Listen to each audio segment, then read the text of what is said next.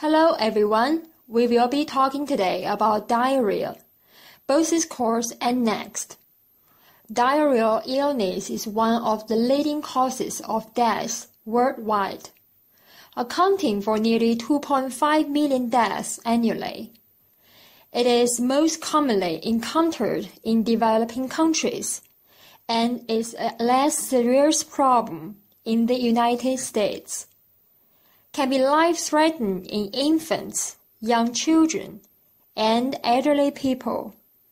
Most individuals with this illness can be managed as outpatient. With appropriate medical care, these infections are rarely fatal. The pathogens that cause diarrhea can be transmitted through food, through water, or through person-to-person spread. Differences in these modes of transmission reflect differences in the ability of each pathogen to survive in the environment. They also reflect the inoculum size required for a given pathogen to cause disease. Diarrhea illness are composed of acute and chronic diarrhea. The three most common causes of acute infectious diarrhea are bacterial, viral, and antibiotic-associated diarrhea. Chronic diarrhea is commonly caused by parasitic infections. Let's take a look on the next slide. The three most common causes of acute diarrhea are bacterial diarrhea and antibiotic-associated diarrhea and viral diarrhea. And first, we are going to talk about bacterial diarrhea today. These disorders are usually self-limiting, but can be fatal in infants, elderly people, and people who develop enteric fever. The three most common bacterial causes of acute infectious diarrhea are Salmonella, Shigella, and Campylobacter. Other important bacterial pathogens included Escherichia coli, Vibrio, Parahemolyticus, Yersinia intercalatica. Each of these pathogens has unique life cycle and virulence characteristics. The various causes of acute bacterial diarrhea are usually not distinguishable clinically, and diagnosis requires isolation of the organism via a stool culture test. Number 8. Case 1. A 52-year-old black woman with rheumatoid arthritis for 24 years was admitted to the hospital with complaints of fever and diarrhea for the preceding 24 hours. 1 month earlier, she had been hospitalized for neck surgery and received a 10-day course of a broad-spectrum antibiotic, ceftazidime.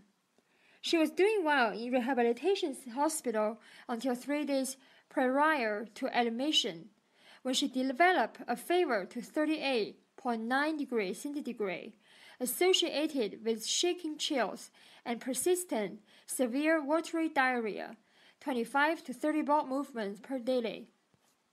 9. 1 day before admission, she noted abdominal cramps, nausea, vomiting, and anorexia. Medications, aspirin, and large quantities of antacids. Epidemiology.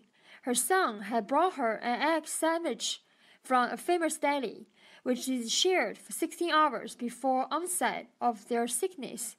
Her son also had severe diarrhea. Physical examination. Temperature 39 degree, blood pressure 70/50, pulse rate of 120 per minute, and respiratory rate at 20 per minute. She was quite ill appearing with dry mucus membranes and a dry, fissure tongue. Abdominal exam revealed hyperactive bowel sounds and mild diffuse tenderness. No skin lesions were seen. Findings: white blood cell count of 7,100 per cubic milliliter, with 10% polymorphonuclear leukocytes, 63% bands, 19% lymphocytes, blood urea nitrogen of 63 mg per deciliter, and serum of creatinine of 2.1 mg per deciliter. Methylene blue smear of the stool, few PMNS and few mononuclear cells, gram stain, mixed flora, stool culture, Salmonella enteritis. The case summarized the characteristic of the most common bacterial causes of diarrhea.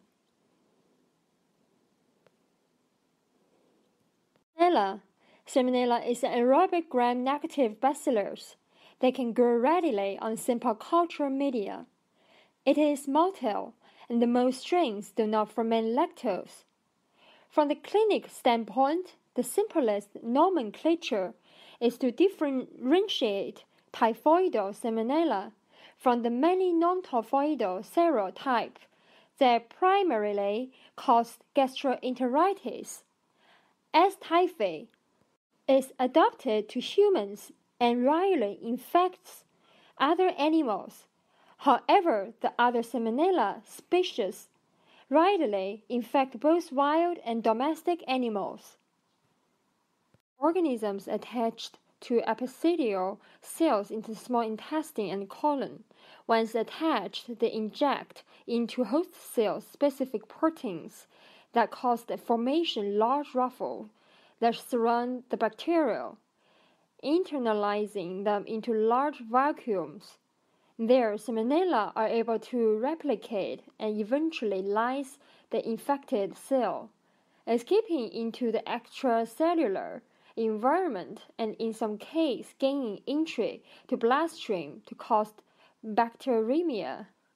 Typhi is particularly adept at surviving within cells.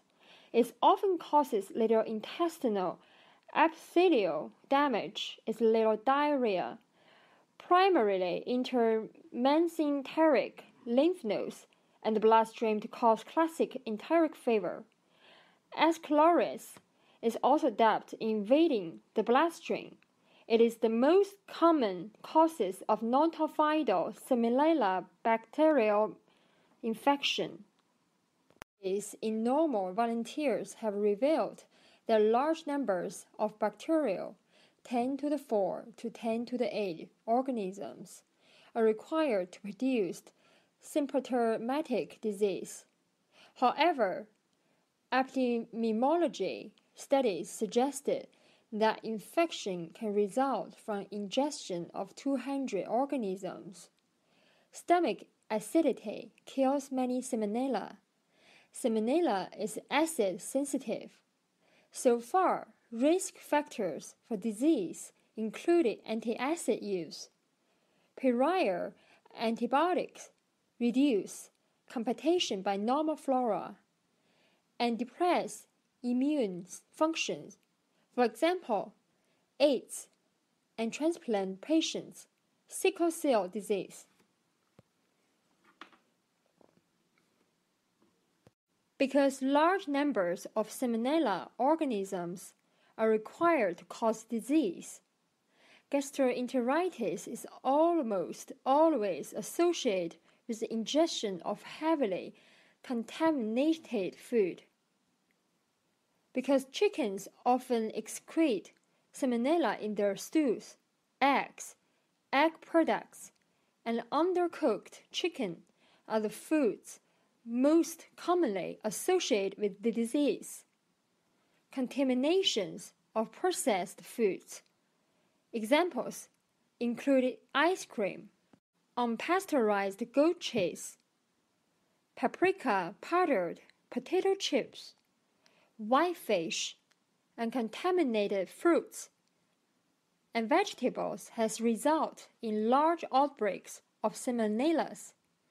Pet turtles, rodents, iguanas. Birds can carry large numbers of organisms and can infect humans, particularly young children. Contamination of the water supply with sewage also can lead to gastrointestinal infection, as typhoid is frequently contracted from contaminated water, and typhoid fever is most commonly found in developing countries when sanitation is poor. Salmonella infections are more common in the summer months, when the warmer temperatures allow the organism to multiply more readily on contaminated foods.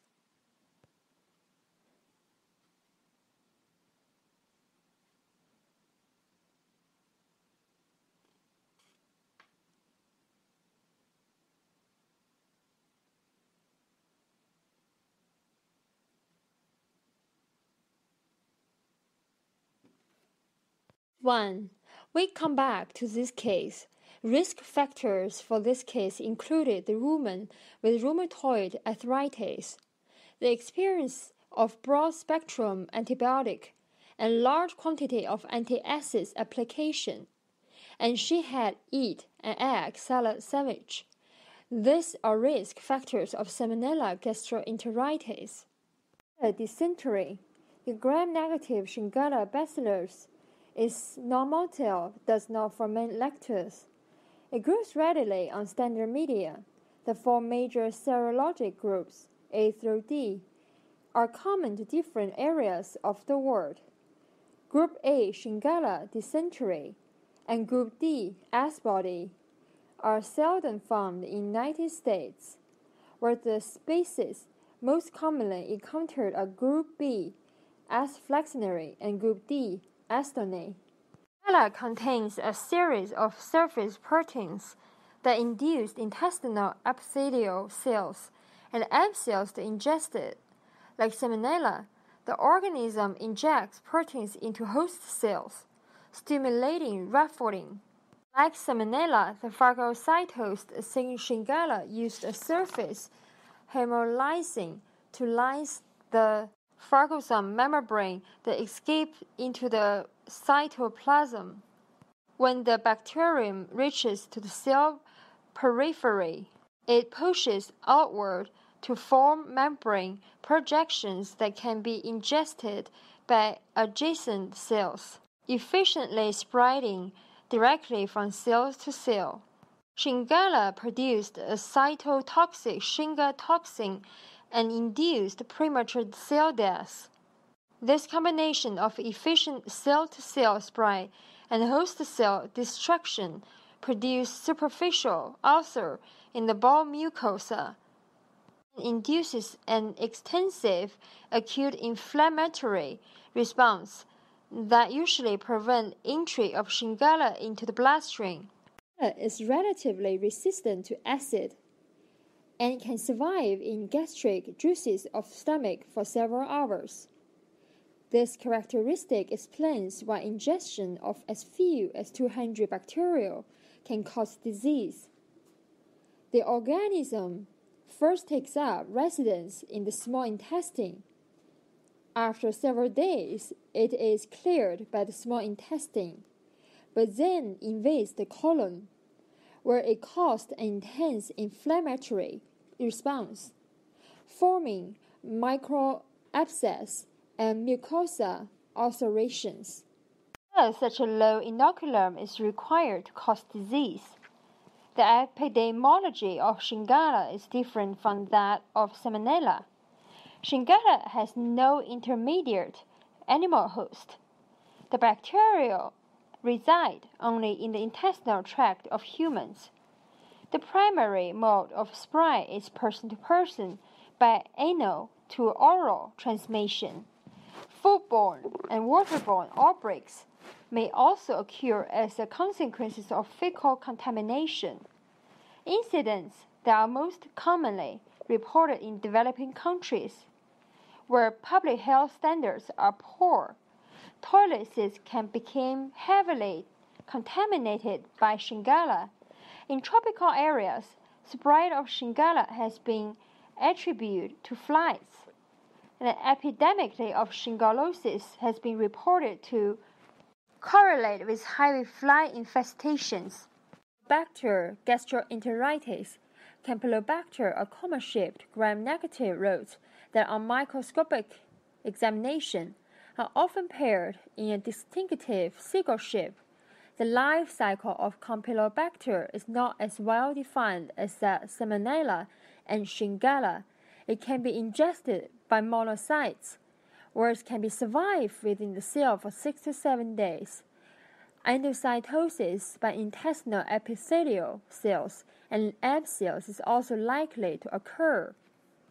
Once intracellular, Campylobacter induces cell death and tissue necrosis, leading to ulceration of bowel wall and intense acute inflammation, possibly as a consequence transport by monocytes.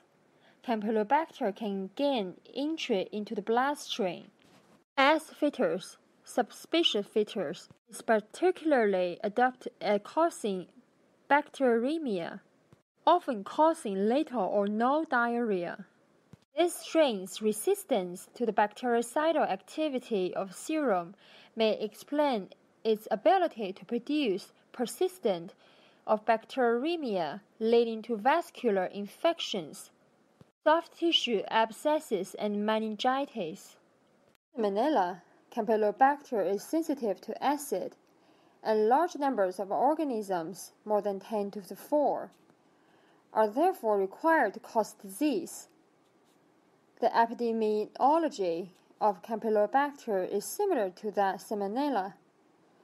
This organism can be also carried in water, raw milk, sheep, cattle, swine, and reptiles.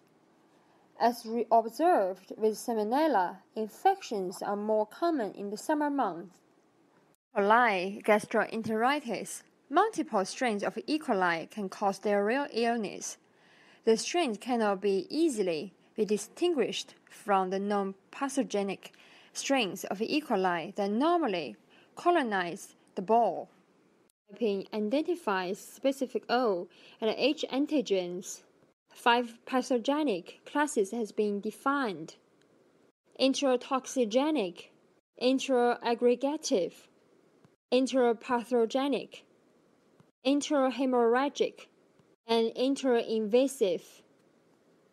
A. Enterotoxigenic, ETEC, colonize the small bowel and produce a cholera-like or a heat-stable toxin that stimulates secretion of chloride, causing watery diarrhea. These organisms are mostly commonly encountered in developing countries and are contracted from water contaminated with human sewage. These strains are a major causes of travelers' diarrheas. Enteroaggregative, EAGGEC, adhere in large aggregates to human colonic mucosa and produced a low molecular weight enterotoxin that causes watery diarrhea. The diarrhea is often prolonged. The strains are contracted by ingesting contaminated water or food. Enteroaggregative E. coli are reported in developing countries and are an important cause of travelers' diarrhea. Enteropathogenic EPEC adhere to the small bowel and induce the polymerization of actin filaments to form a pedestal directly beneath the site of bacterial attachment. This process is associated with mild inflammation and usually causes watery diarrhea. These strains are transmitted by contaminated food or water and by person-to-person spread. In nursery, this disease primarily affects children under the age of 3, and it is more common in developing countries. Hemorrhagic, EHEC, produce viral toxins or Shigella-like cytotoxins that inhibit protein synthesis and cause cell death. In certain strains, The toxin damage vascular endothelium in the ball and glomeruli, causing hemorrhagic, inflammatory, colitis, and hemolytic uremic syndrome. The strain most commonly associated with this syndrome is O157H7. However, other toxin-producing serotypes are being identified with increasing frequency. Cattle appear to be primary reservoir, and the disease is most commonly associated with ingestion of undercooked, contaminated ground beef.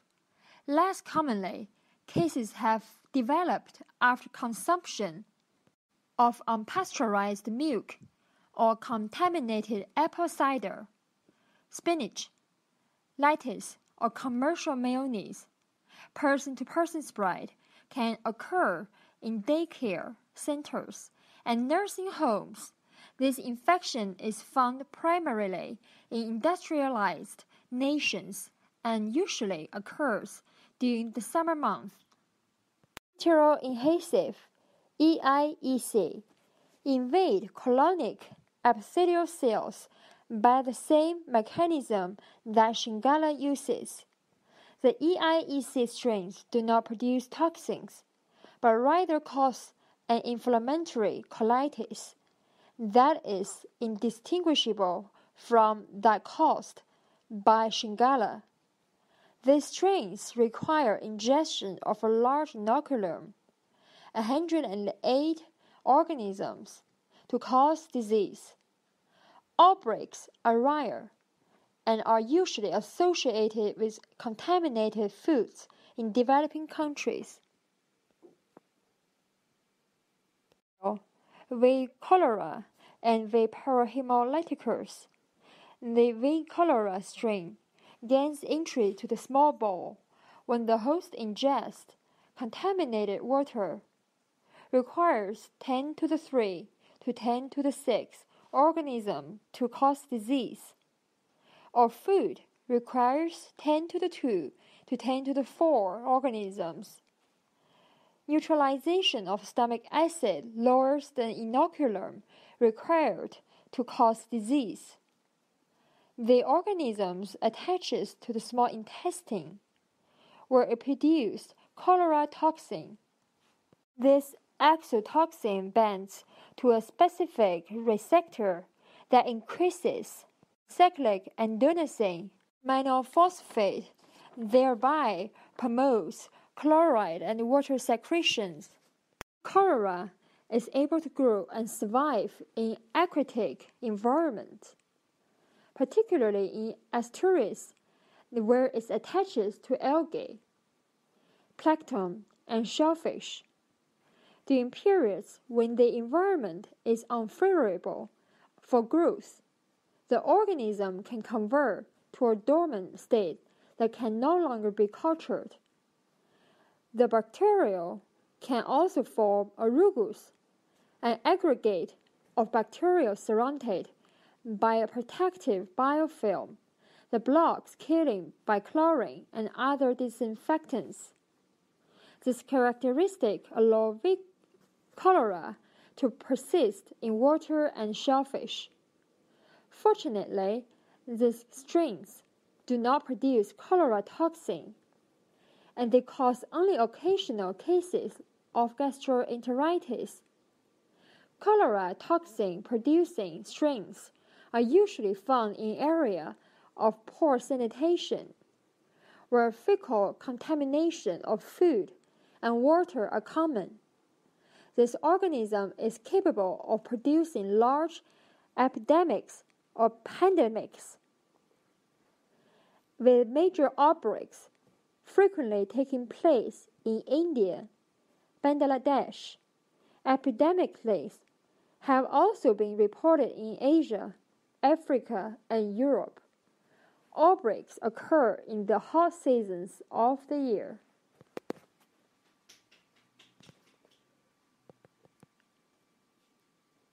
Vibrio parahemolyticus, diarrhea. Vibrio parahemolyticus produce an enterotoxin and causes moderate bowel inflammation, resulting in mild to moderately severe diarrhea. Clams and oysters that filter large volumes of water become heavily contaminated with V.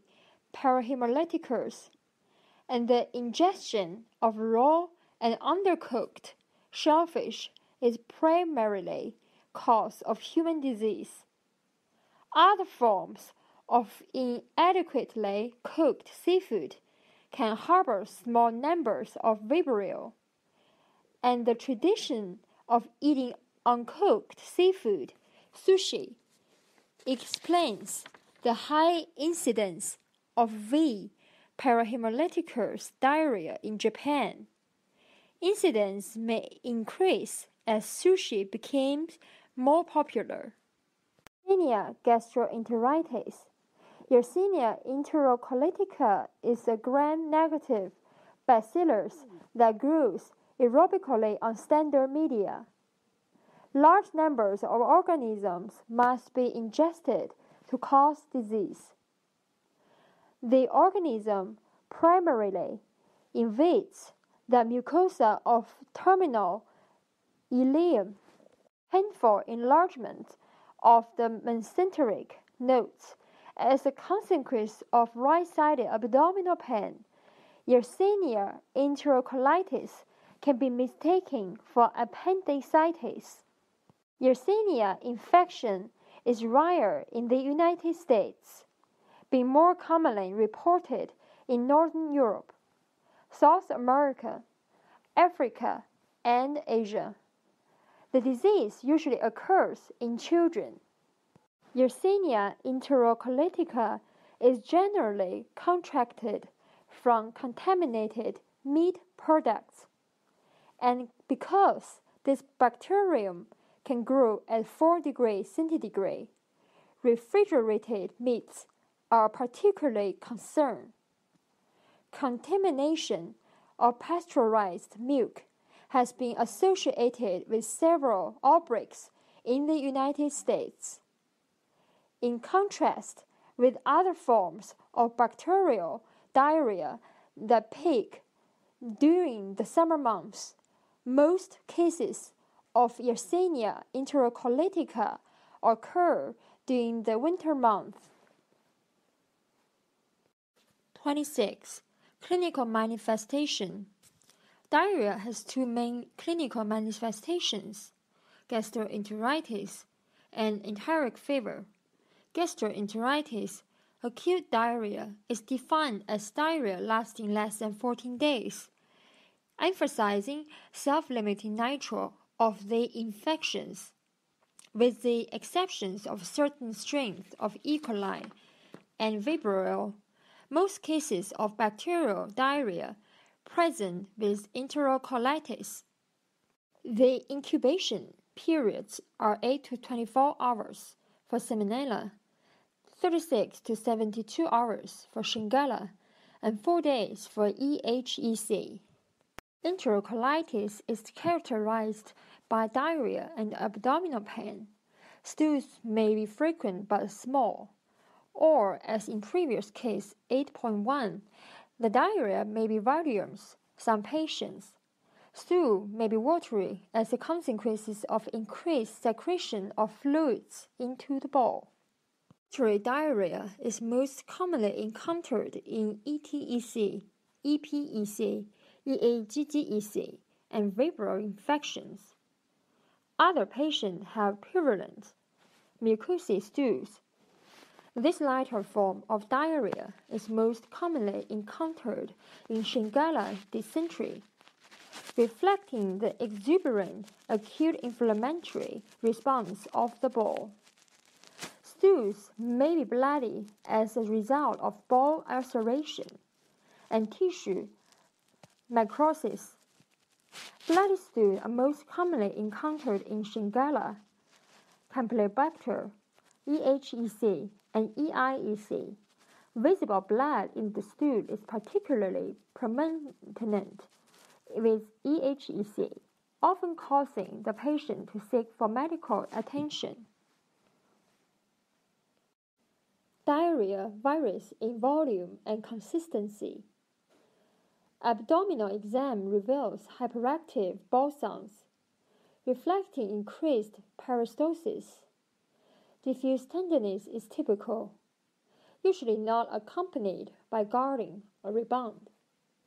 In some cases, however, severe tenderness with rebound may be present, suggesting the diagnosis of acute appendicitis or cholecystitis. The peripheral leukocyte count is often normal, but some patients develop moderate leukocytosis. Fluid loss can be profound, leading to hypertension and electrolytes abnormalities.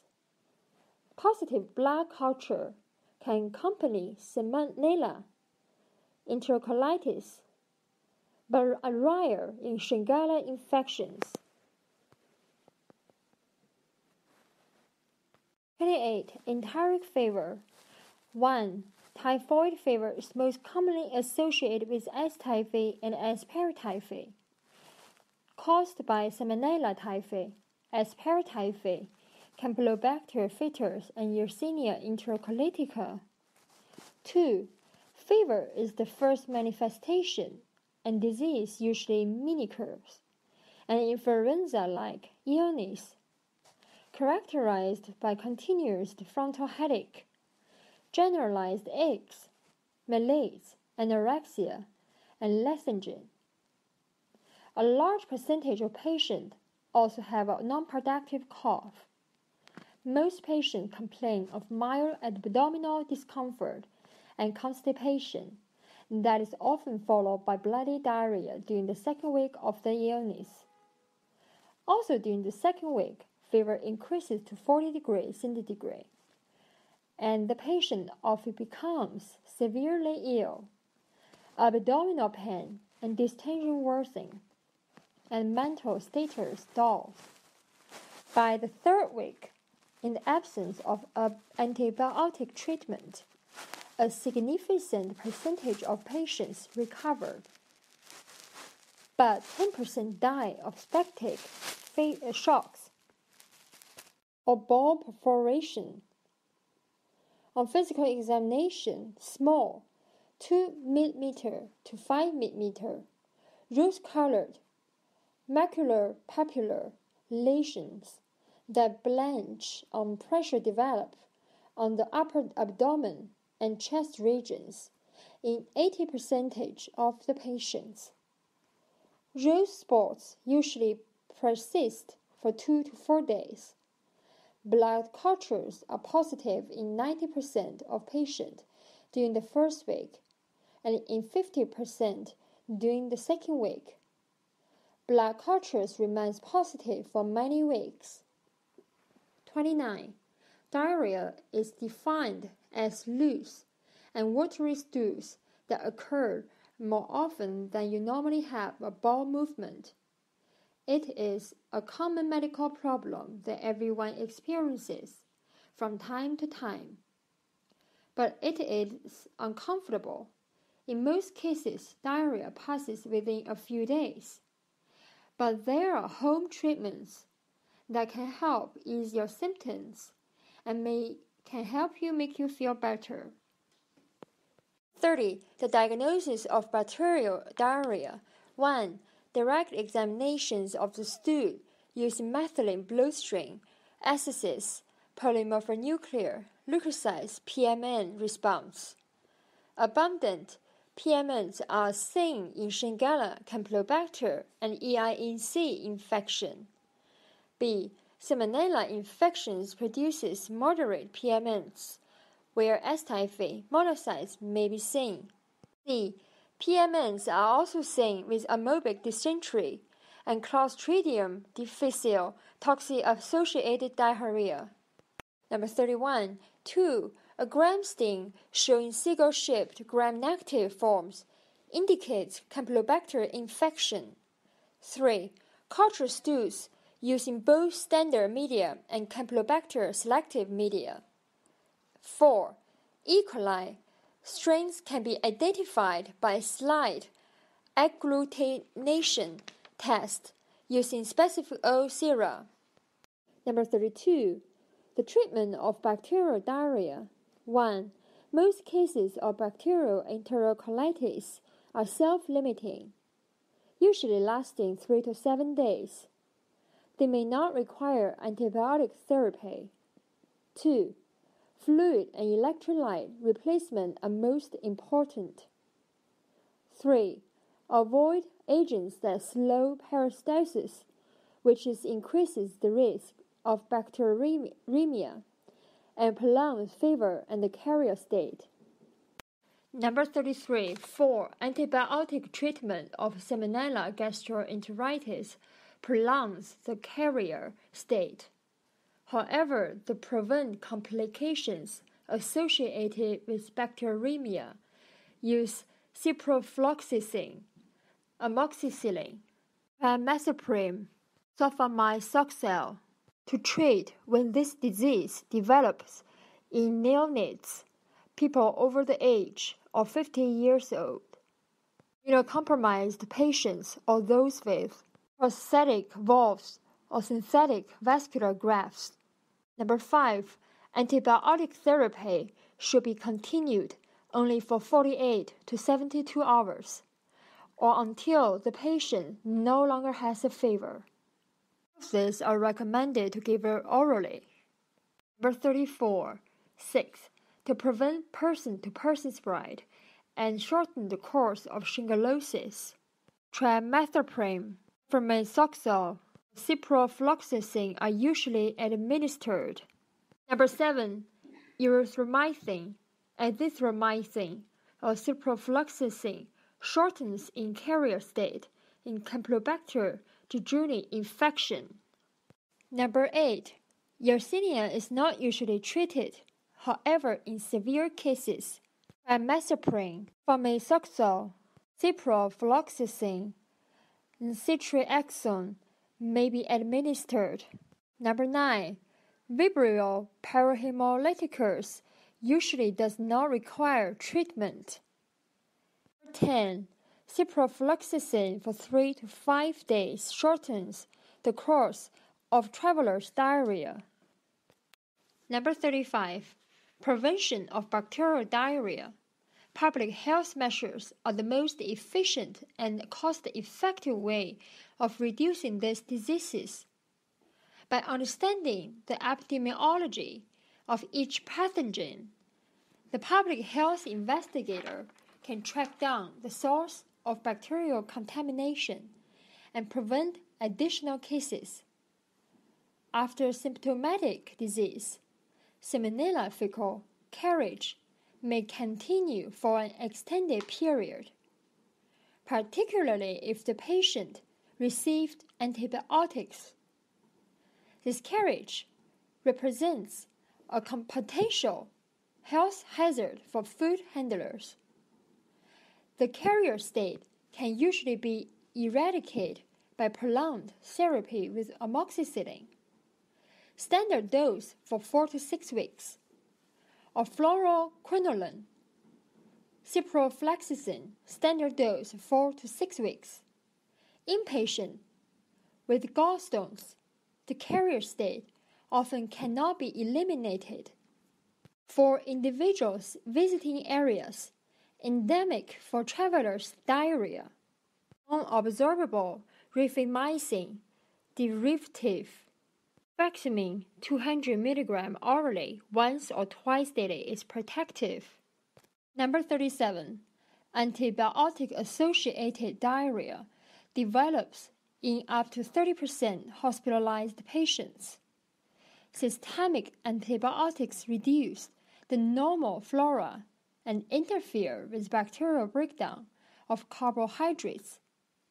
The most frequent causative agent is S. difficile. This pathogen has been implicated in 20 to 30% of patients with antibiotic-associated diarrhea and 50% to 75% of these who develop antibiotic-associated colitis. 38. C. difficile is an obligate anaerobe, spore-forming, gram-positive rod. The organism's name reflects the difficulty of isolating the pathogen on routine media. When the ball flora is exposed to broad-spectrum antibiotics, C. difficile overgrows and releases to high molecular weight exotoxins, toxin A and toxin B, which bind to and kill cells in the ball wall. Death of colonic cells results in the formation of shallow ulcers, an exuberant acute inflammatory response, and the formation of pseudomembranes that are readily seen by colonoscopy. Early lesions are superficial, but as the disease progresses and the toxin levels increase, inflammation can extend through the full thickness of the ball. 39. This disease develops in 10% of patients hospitalized for more than 2 days. C. difficile diarrhea is rarely encountered in all patients. The incidence of disease is higher in elderly patients and in those who have severe underlying diseases or have undergone gastrointestinal surgeries. An increased incidence is also associated with broad-spectrum antibiotics, anti-cancer, chemotherapy, bowel enemas or stimulants, enteral feedings, and those close proximity to other patients with C. difficile diarrhea. Number 40. C. difficile causes a spectrum of disease manifestations, from symptomatic carrier state to fulminant colitis. The most common form of symptomatic disease is diarrhea without colitis. Diarrhea usually begins 5 to 10 days after initiation of antibiotics. However, diarrhea can develop up to 10 weeks after completion of antibiotic therapy. The diarrhea is usually watery, consisting of 5 to 15 bowel movements daily. Pseudomembranes colitis presents with the same symptoms and findings, except that pseudomembranes are seen on colonoscopy and marked thickening of colonic bowel wall is seen on computed tomography CT scan. Number 41. Severe disease has a high fertility rate. Diarrhea or constipation both possible. These forms of C. difficile induced diarrhea can be difficult to differentiate clinically from the most common form of antibiotic-associated diarrhea. Mosmatic diarrhea, lack of fever, leukocytosis, absence of PMNs in the stool, and improvement when oral intake is reduced, fever, osmotic diarrhea. Diarrhea is usually present. However, some patients develop constipation. Abdominal pain is usually diffuse and severe, and can be associated with hypoactive bowel sounds. Abdominal distension and gardening, findings of the peritonitis can develop and usually indicate bowel perforation. Computed tomography scan can reveal toxic megacolon, bowel dilatation to more than 7 cm, air fluid levels, bowel wall thickening, and some printing. Marked elevation in the peripheral WBC count, 25,000 to 35,000 per cubic milliliter, is common. The development of lactic acidosis usually indicates impending bowel perforation and irreversible ball damage that requires immediate surgical intervention. Number 42. These forms of C. difficile-induced diarrhea can be difficult to differentiate clinically from the most common form of antibiotic-associated diarrhea, osmotic diarrhea, lack of fever, or leukocytosis, absence of PMNs in the stool, and improvement when oral intake is reduced, fever, osmotic diarrhea. Diagnosis: stool smear demonstrate PMNs in half of cases and may be Heme positive. Stool culture for C. difficile is not recommended because this organism is difficult and expensive to isolate, and because culture yields may false positive results. Diagnostic laboratories have therefore focused on toxin detection. ELISA kits that detect toxins A and B are now preferred as the initial screening test. They are rapid and less expensive, and they have a comparable specificity, but a lower sensitivity, 70% to 90%. Many assays detect only toxin A and fail to detect a small percentage of C. difficile strains that exclusively produce toxin B. Endoscopy is usually not required because patients with positive findings almost always have a positive toxin test. A significant percentage of patients will have negative findings. However, the presence of pseudomembranes is considered diagnostic. Number 43. Treatment. A. Whenever possible, the first step should be discontinued with offering antibiotic or antibiotics. In many cases, patients will fully recover without future intervention. This approach is preferred when symptoms are mild because it allows the ball to recolonize with competing normal flora and prevents relapse. In contrast, administration of micronizing. Number 43. Treatment. A. Whenever possible, the first step should be discontinue the offering antibiotic or antibiotics. In many cases, patients will fully recover without future interventions. This approach is preferred when the symptoms are mild because it allows the ball to recolonize with competing normal flora and prevents relapse.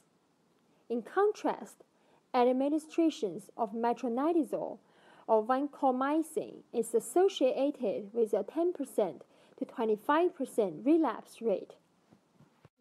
Metronidazole is treatment of choice. Intravenous metronidazole is also effective, being excreted in bile. C.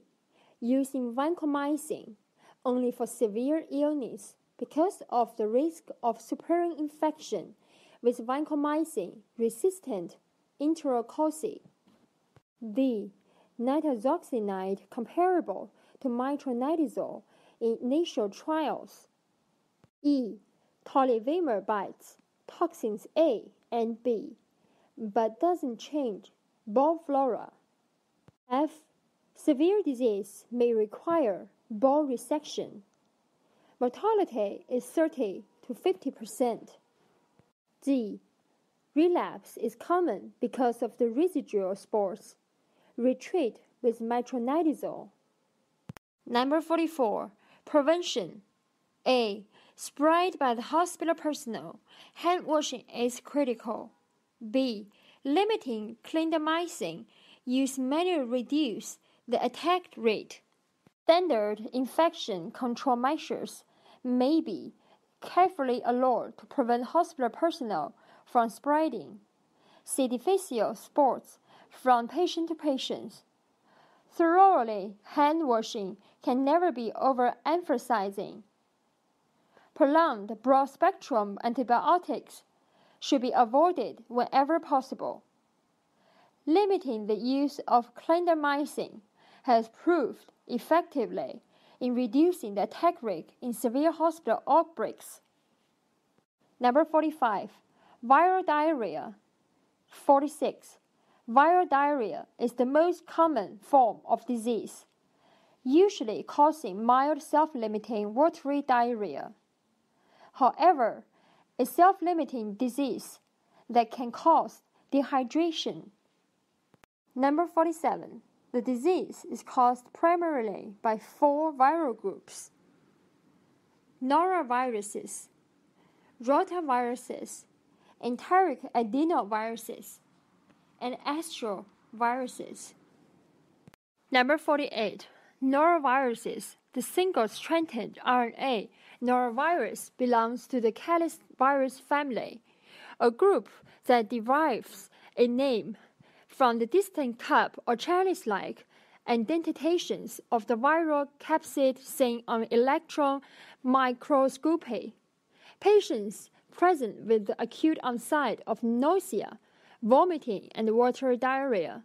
The virus is shed in the stool for 24 to 48 hours after the onset of illness, and it is present in high concentrations in vomitus. Infection is transmitted by contaminated water and food and by person-to-person spread.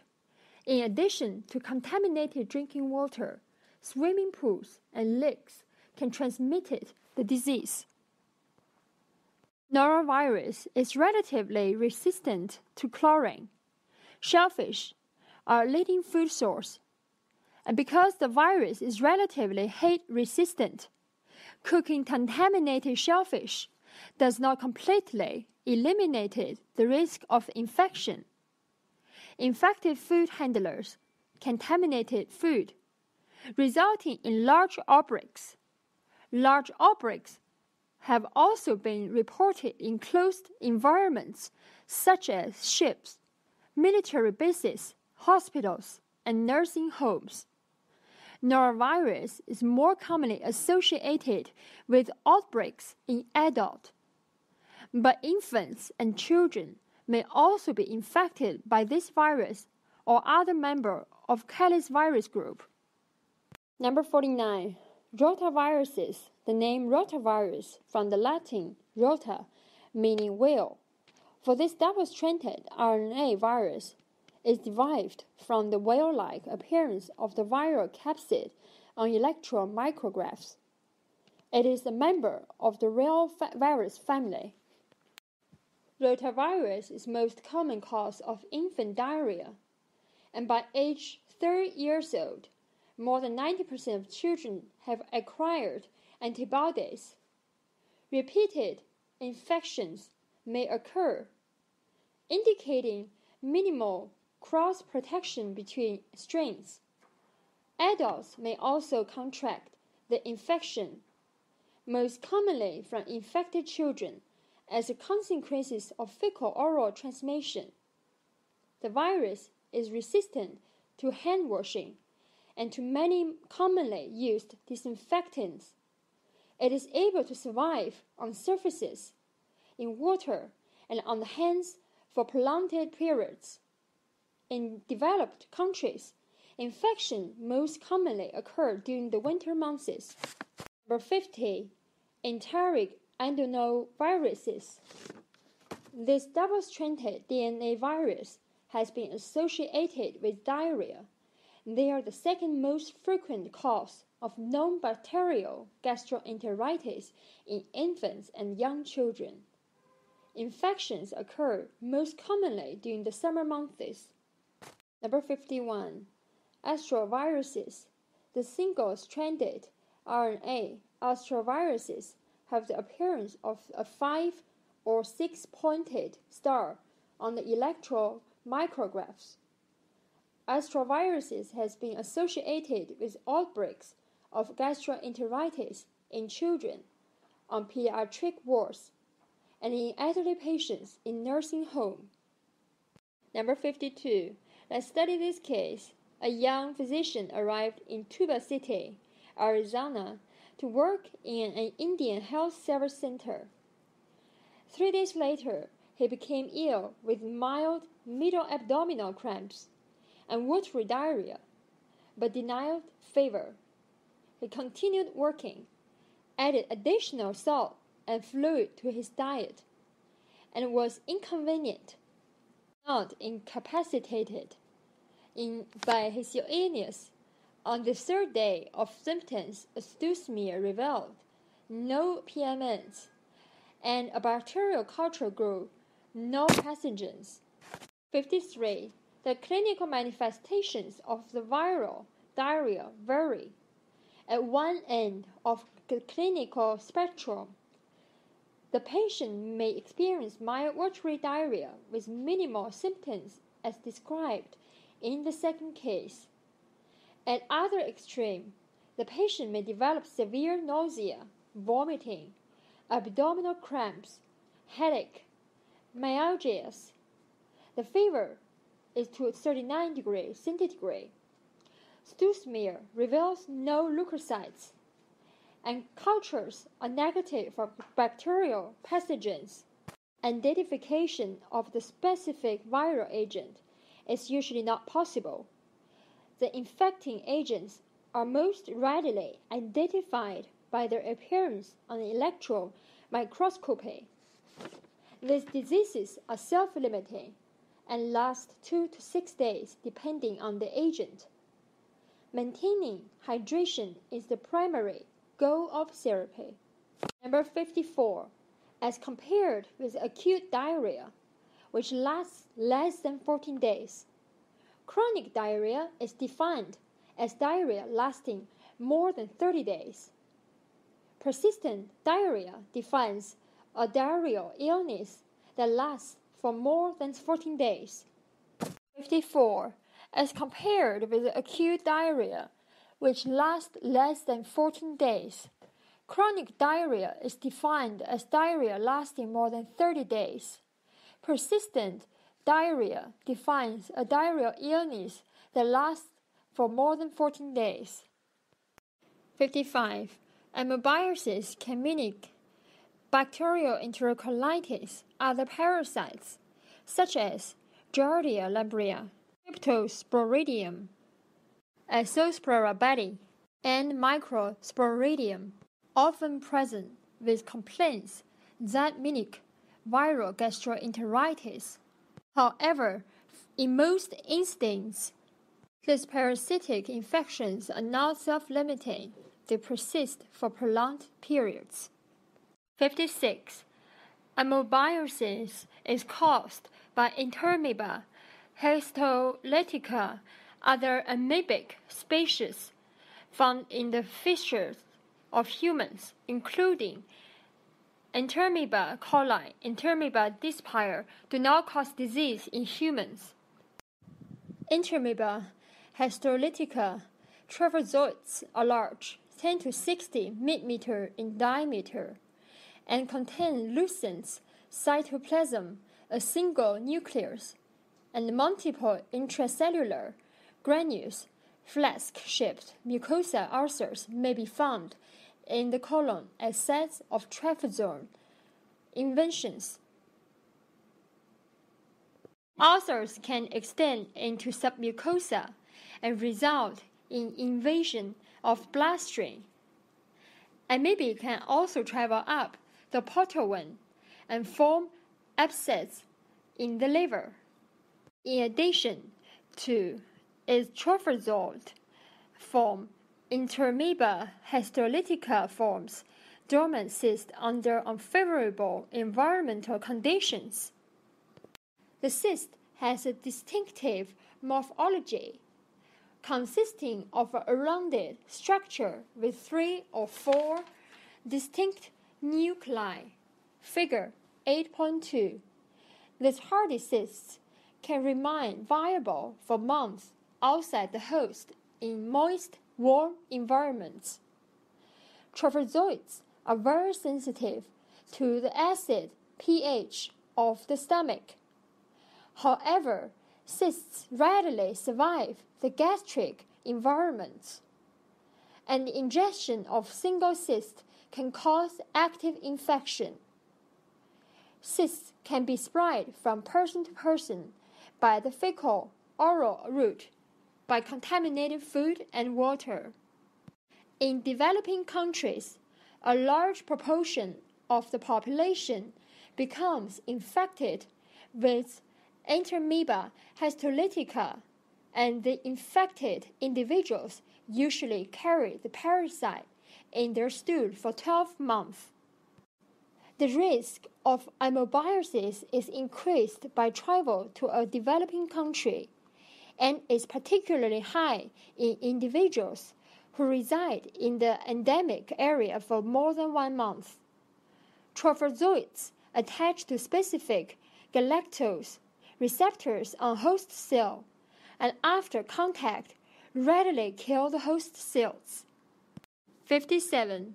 Symptoms depend on the degree of ball invasion. Superficial ball infection is associated with watery diarrhea and no specific gastrointestinal complaints. Invasive intestinal disease presents with gradual onset over 1 to 3 weeks of abdominal pain and bloody diarrhea associated with tenesmus and abdominal tenderness. Fever is noted in some patients. Amoebiasis can be mistaken for ulcerative colitis, and administration corticosteroids can dramatically worsen the disease and lead to toxic megacolon. Amoebic liver abscess can develop in conjunction with colitis. Patients complain of right upper quadrant pain and can also experience pain referred to the right shoulder. Hepatomegaly is noted in half of all the cases. 58. Stool smear usually demonstrate PMNs.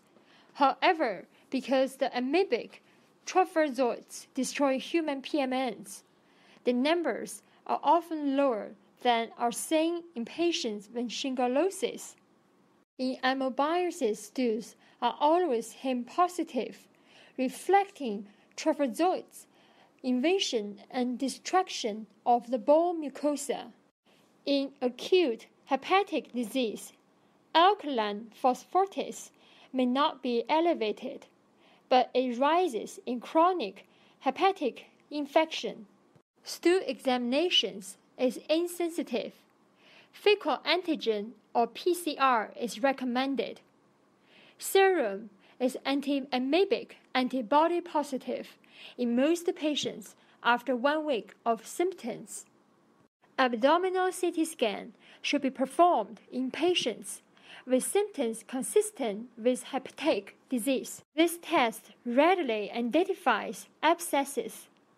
Aspirate from liver abscess shows brownish, sterile liquid without PMNs, parasite not usually seen, and antigen may not be detected.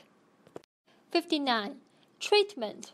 Invasive enterocolitis and hepatic abscess should be treated with oral metronidazole, 750 mg every 8 hours for 10 days, or tenadazole, 2 grams daily, divided into 3 doses for 3 to 5 days.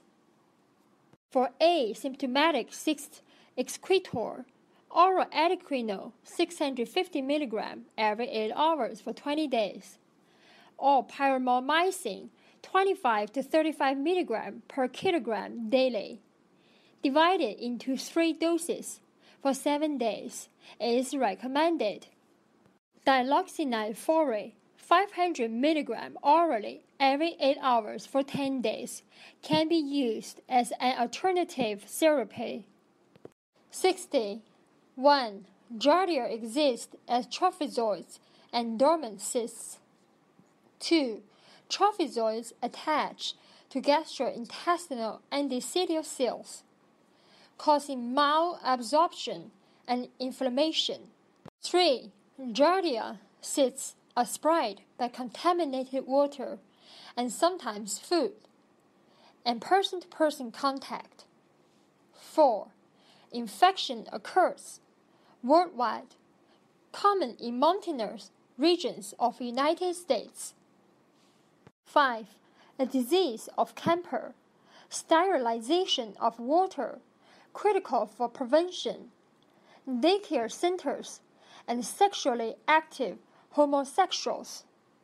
61. About the clinical manifestations, diagnosis, and treatment of giardiasis.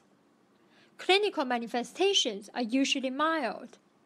The disease is self-limiting, 4 to 6 weeks. A. Adults have mild symptoms, abdominal cramps, anorexia, watery diarrhea, nausea, and belching. B. Children have more severe watery diarrhea. C. A chronic malabsorption syndrome can develop, primarily with immunoglobulin deficiency. 62. Diagnosis. A. Stool smear shows no polymorphic nuclear leukocytes. Cysts are seen in 90% of cases after 3 stool exams. B. Enzyme-linked immunoabsorbent assay or immunofluorescence antigen are the tests of choice. C. Endoscopy are no longer necessary. Treat with metronidazole. 63. Chronic diarrheal illness primarily associated with immunocompromised hosts. Autoinfection can also occur, explaining how ingestion of small members of oocysts can cause severe, persistent infection in the immunocompromised host. Loss of cell-mediated immunity increases the risk of infection and explains the higher incidence of Cryptosporidium, Isopora belli, Microsporidium, intestinal disease in AIDS patients. 64. Diagnosis can be made by a stool smear. A. Cryptosporidium cysts are conformed by modified canyon acid fasting. B.